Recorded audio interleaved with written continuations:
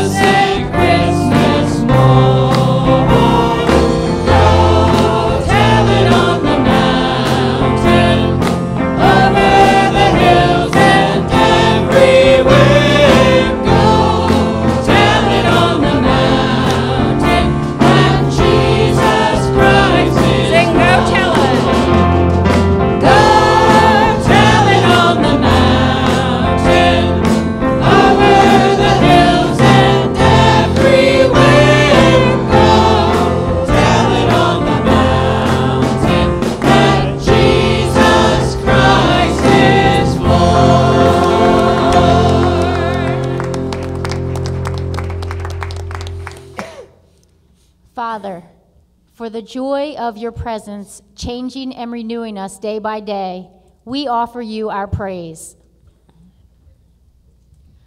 Father, for the blessing you bring in the outpouring of your love and grace day by day, we offer you our praise.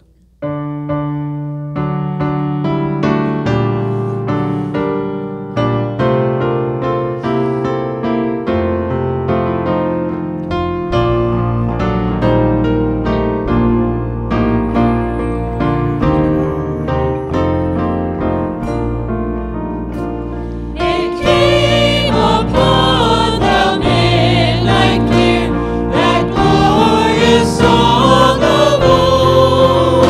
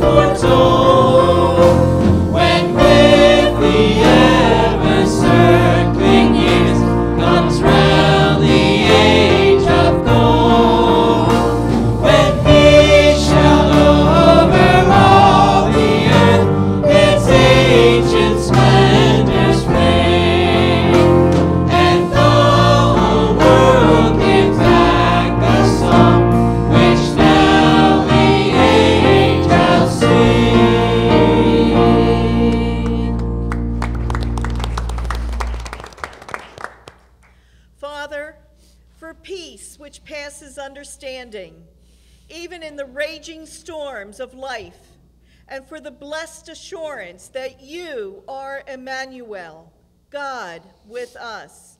Day by day, we offer you our praise. Father, for the word that endures from generation to generation, and which teaches and challenges us from age to age, we offer you our praise.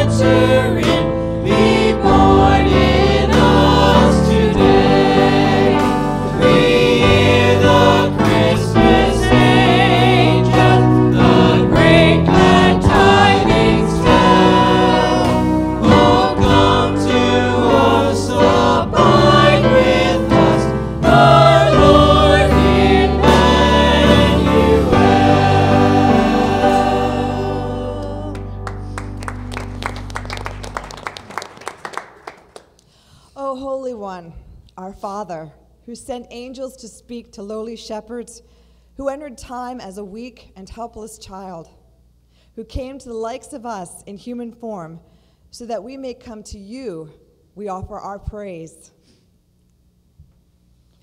O Holy One, our Father, born into human pain and joy, open our eyes that we may see Christ's presence in our lives as we face the coming of this new year.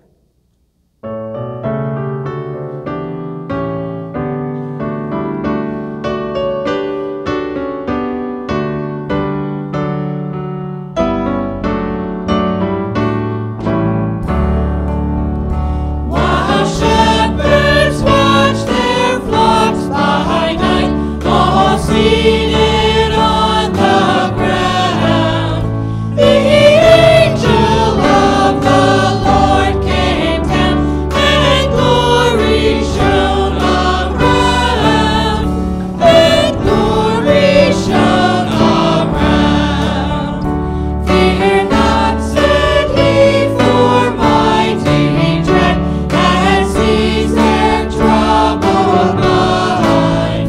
The tidings of great joy I bring to you and all mankind, to you and all mankind. To you in David's town this day is born of David's line the Savior, who is Christ the Lord. And this shall be the sign, and this shall be the sign. The heavenly babe you there shall find, to human view displayed. Oh, mainly wrapped in swaddling bands, and in a manger laid, and in a manger laid.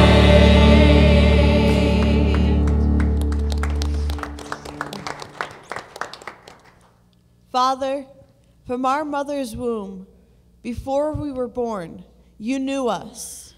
You followed us through all our days. You clothed us in your love, and we offer you our praise.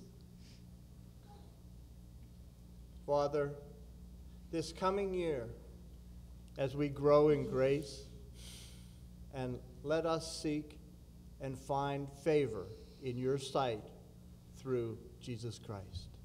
Today, we offer you our praise.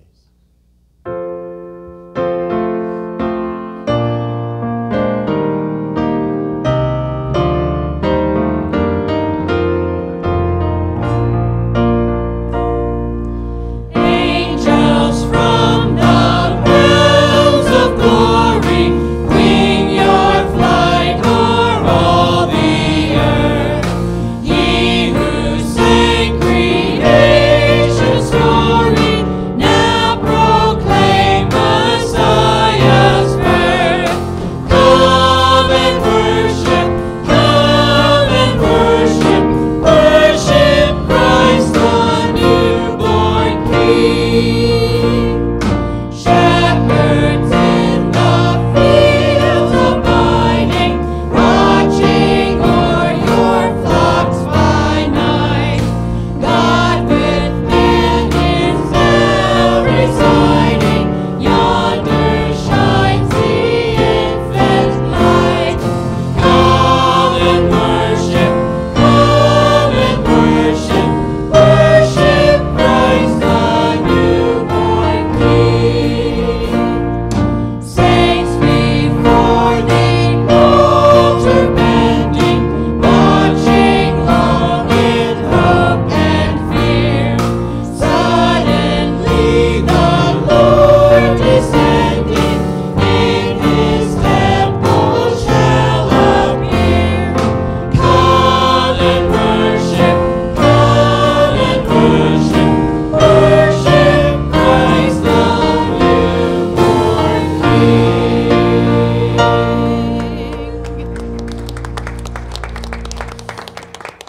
For the last time at 8:15, God is good. All the time. All the time.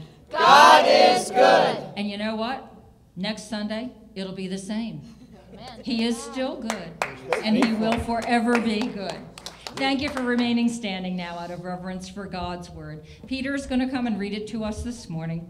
And following the reading of God's word, the children up to and including third grade are invited to go to Cool Kids.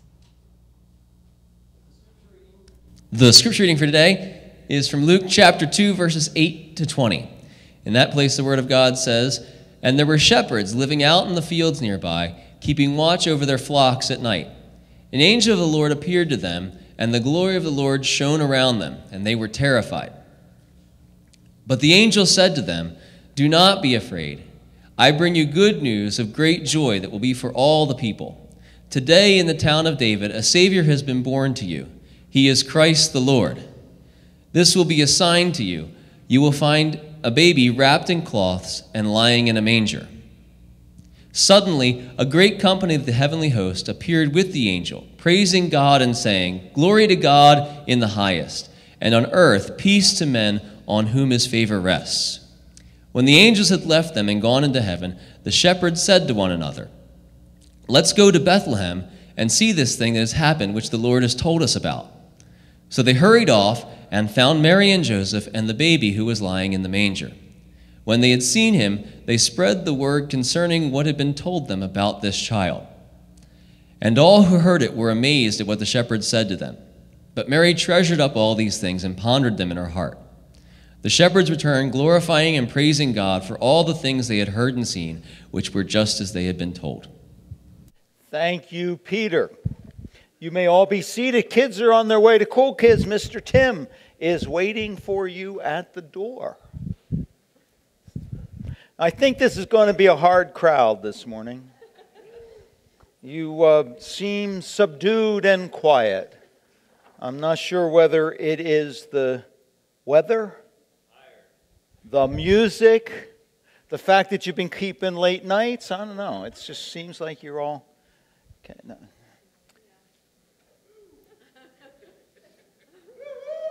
I was tempted to go over there in the gym. You know, over there in the gym, there is this cardboard cutout of Bethlehem, okay, that Terry made for the children's thing.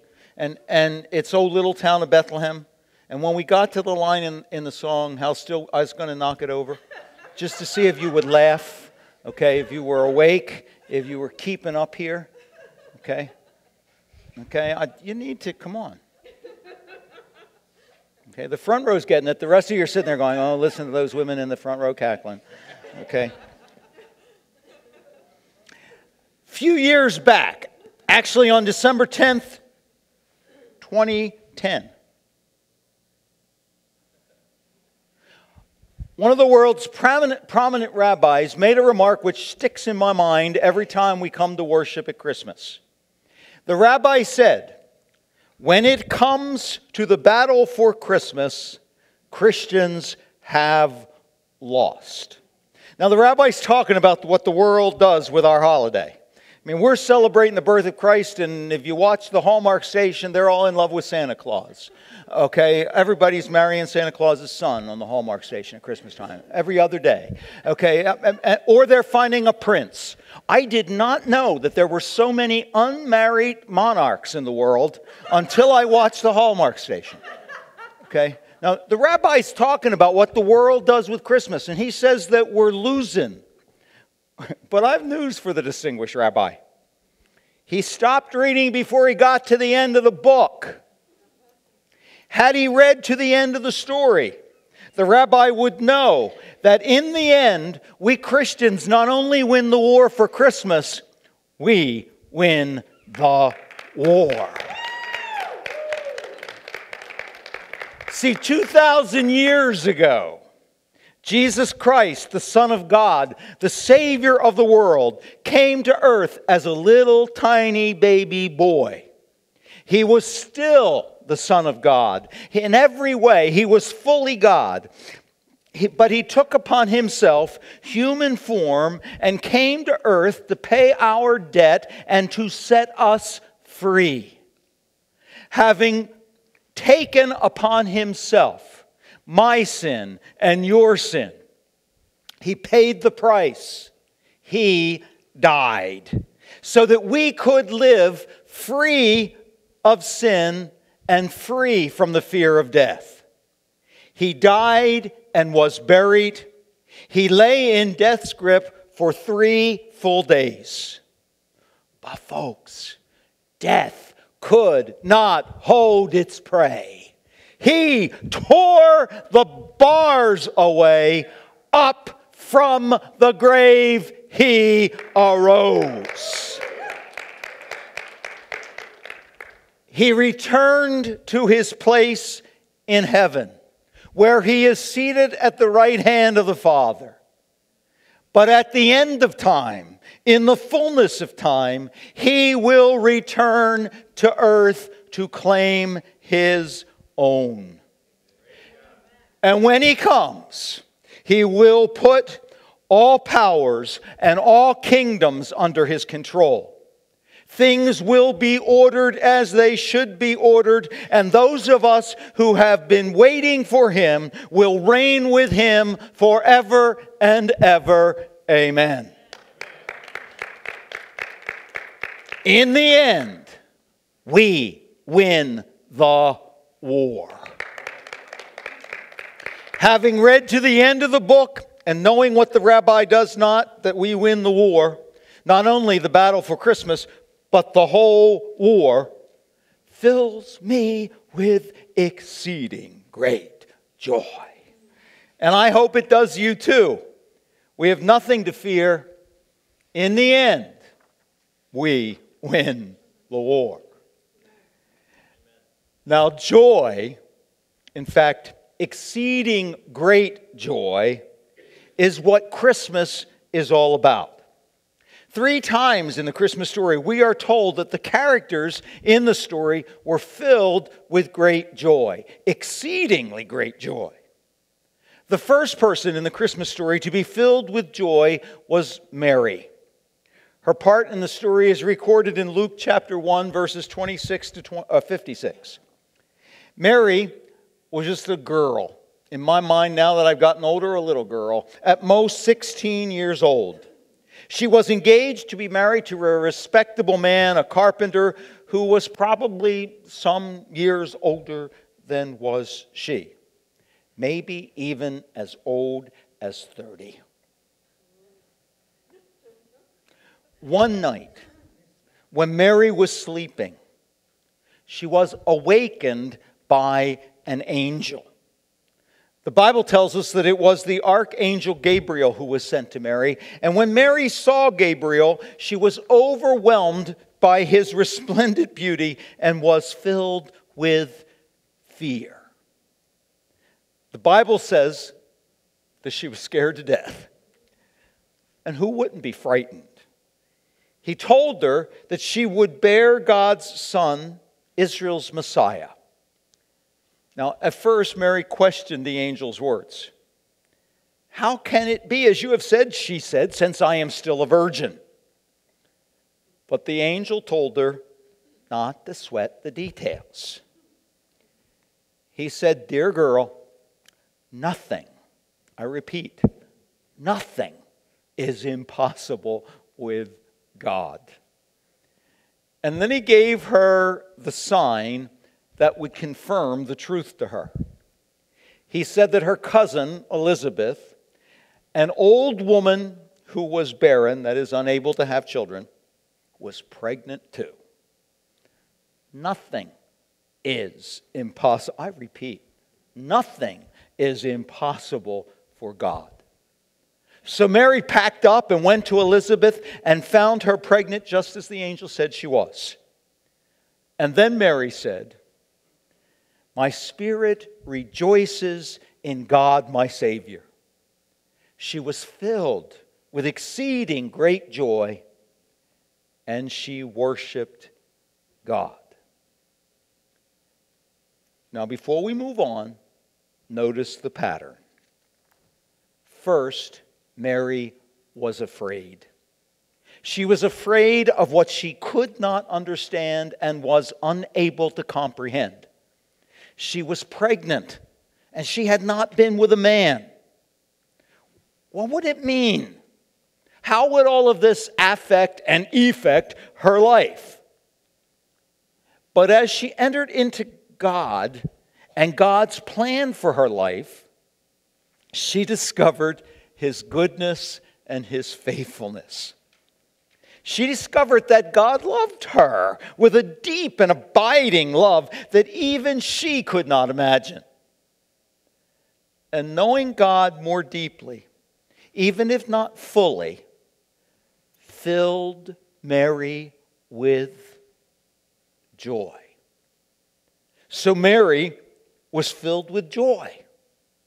But joy is not a noun in the language of the Bible. It is a verb. It's not something we have. It is something we do. So, because she was filled with joy, Mary could not contain herself. Mary worshiped God.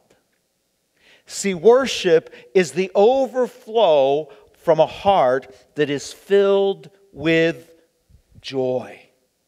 Mary could not contain herself. She was so happy with God and all that God had in store for her that her heart overflowed and she worshiped Him. Now look at it. Look at the pattern. Mary was afraid. Mary was filled with joy. Mary worshiped God. Now, the second group of people in the story of Christmas who were filled with joy was the shepherds.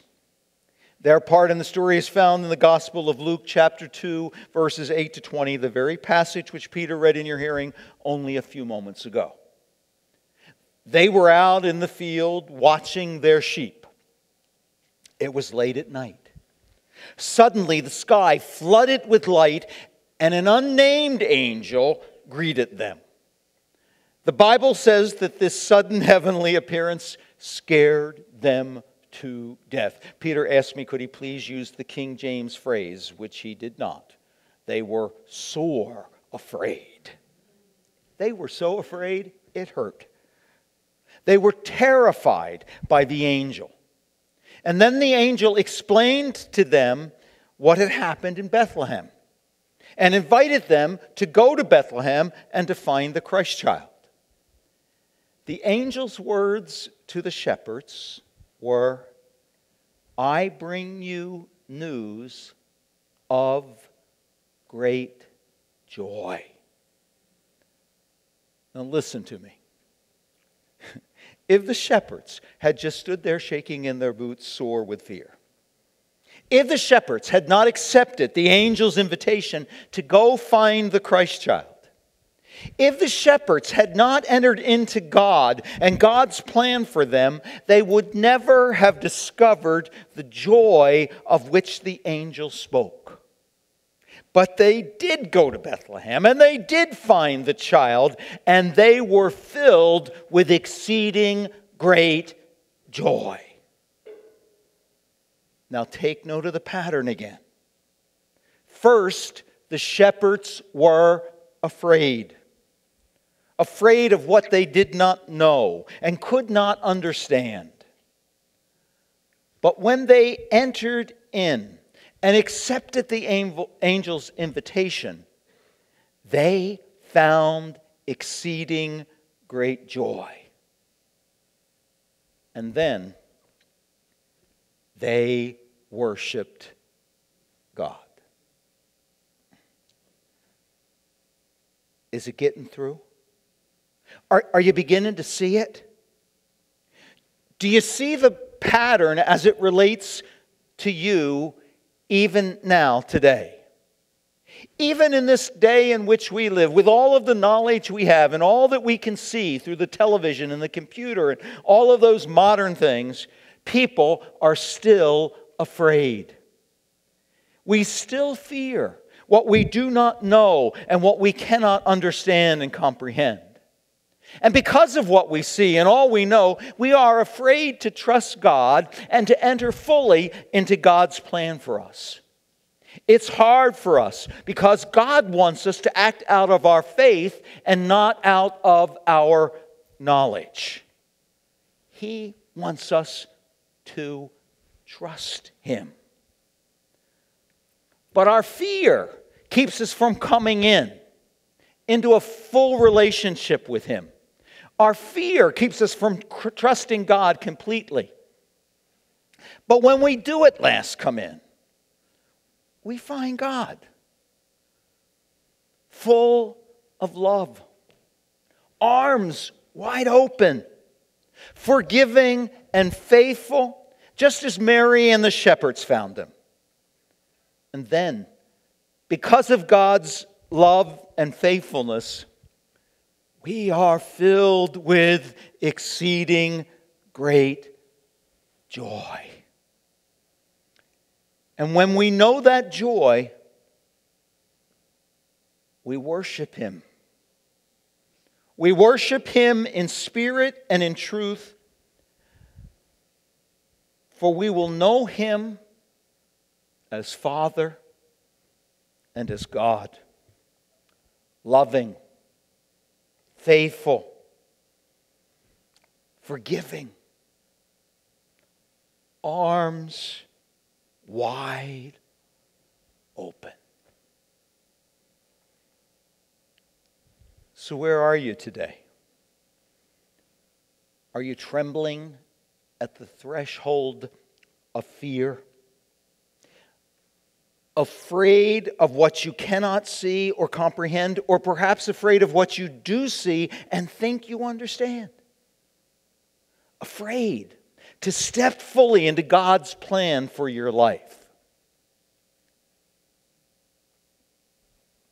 Perhaps the thing which looms in front of you is the very thing which makes you unable to step fully into God's plan. Worried and fearful. But oh, step in deeper and you will find God. Arms wide open. His love for you beyond measure. Step into God's plan for your future and you will know exceeding great joy.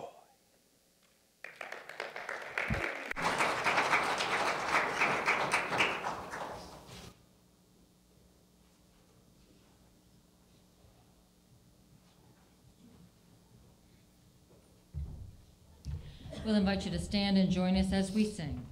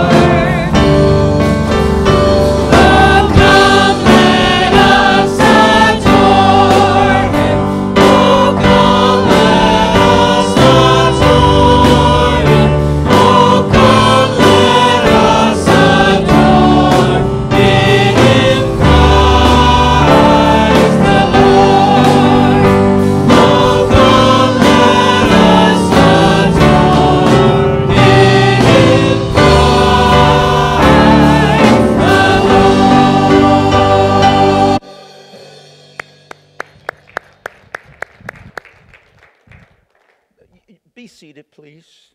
Let me finish. Did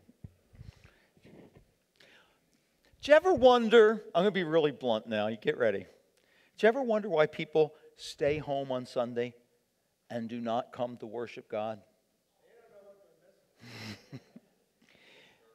It's because they have allowed themselves to become overwhelmed with fear. Fear of what they can see or what they don't see. What they will see. You know what? If this was yesterday, how many would have stayed home, even those who are here today, out of fear of the weather?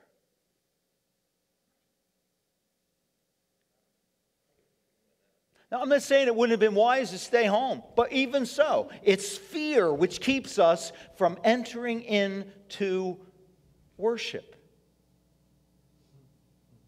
Okay? What fear does is capture our attention upon the frightening, and it steals from us our joy. We get so bound up in the circumstances that we face that we allow them to blot out our joy. Just step into God's plan. Resolve to trust Him as God and Father, and you will find exceeding great joy. And when you do, your heart will overflow in worship. Now we're going to conclude our worship in this room. Hopefully it doesn't stop in our hearts. And when we go forth from this place, we're going to stay filled with joy. And if we do, it will overflow in worship.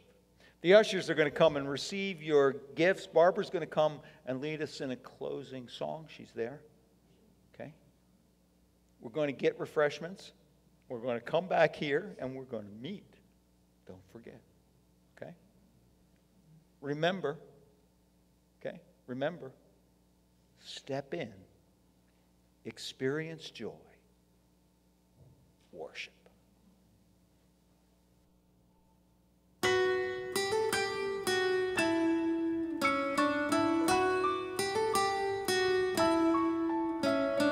Kings of earth on a course unknown, bearing gifts from afar, hoping, praying, following yonder star. Silhouette of a caravan painted against the sky. Wise men searching for the holy child. One king held the frankincense, one king held the myrrh, one king held the purest gold, one king held the hope of the world.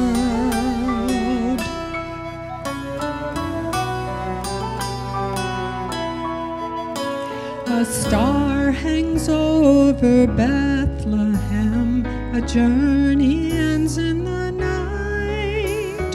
Three kings trembling, behold the glorious sight.